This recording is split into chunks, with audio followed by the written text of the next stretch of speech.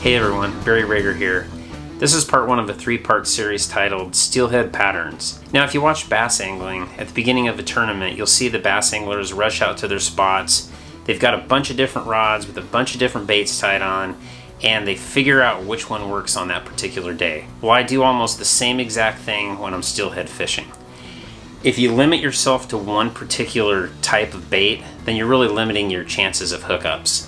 Now, I'm generally carrying 2 to 3, sometimes even 4 rods, and I know that may seem overkill, but I don't want to keep re-rigging. And maybe by the end of the day, I'll put a couple rods away, or at least maybe 1 rod away.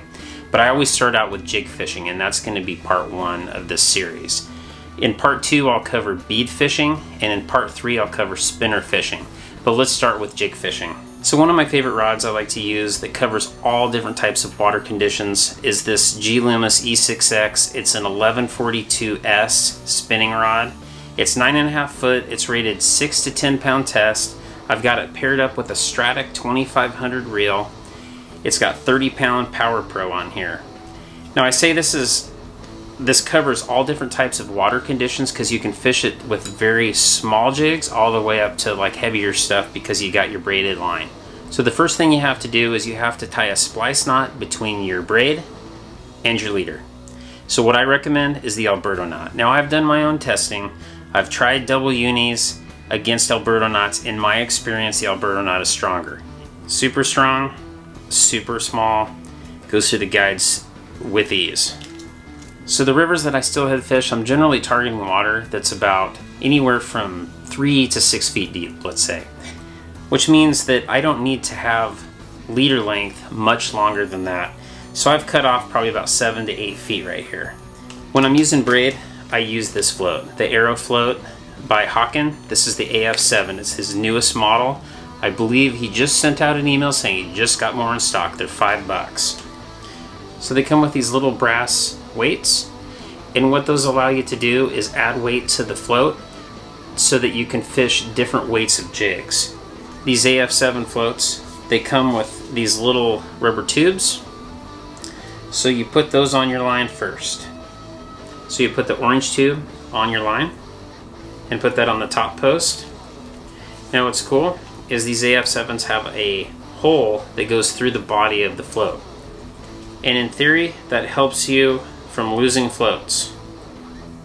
So I'm going to put that through the hole.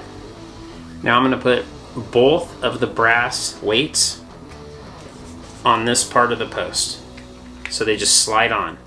Now there's no retention on there, it's just the actual rubber band keeps them on there. So make sure when you put them on there, you got to get that rubber band on there to hold them on.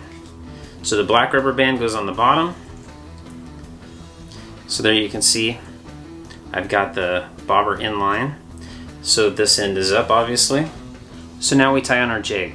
Now in very clear water conditions, I might tie a little number 10 barrel swivel on here, and then maybe 2 feet of fluorocarbon, which is more invisible under the water than is monofilament. So I'm going to tie on my jig with a improved trilling knot. So now that I've shown you the rigging, let's go to the video and let's break that down, and I'll show you exactly what I'm doing. Now let's break this video down. Hit play.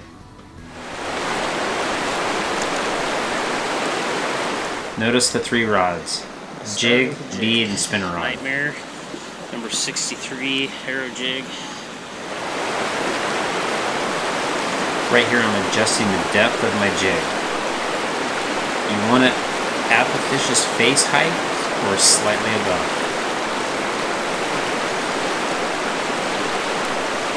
I'm casting to the top of that run.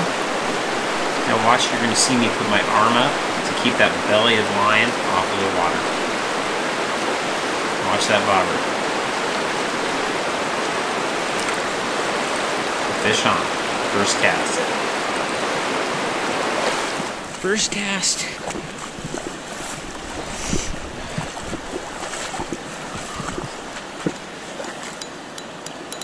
Now your drag should be set somewhat tight, but when you hook those fish, they can go wild. So you want to keep it just loose enough that you can pull some line out, so when those fish make those runs, they can do so freely.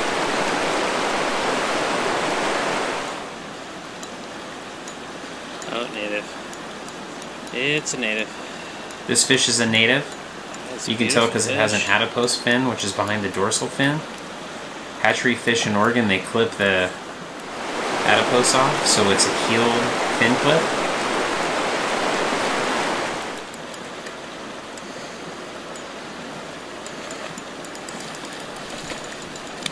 You gotta love these fights.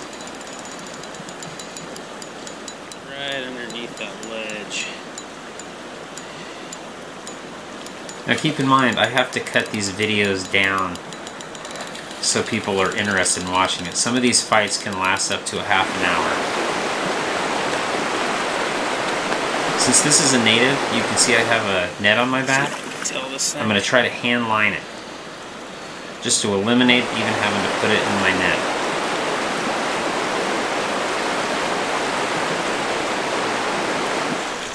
Come here. Just a beautiful native hen. I'm gonna let you go. You can see right there, it's a number 63 Nightmare Got jig. it good. Hold on, man. I'm gonna get that out.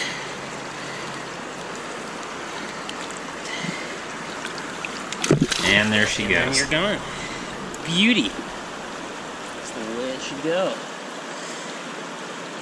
Beautiful fish.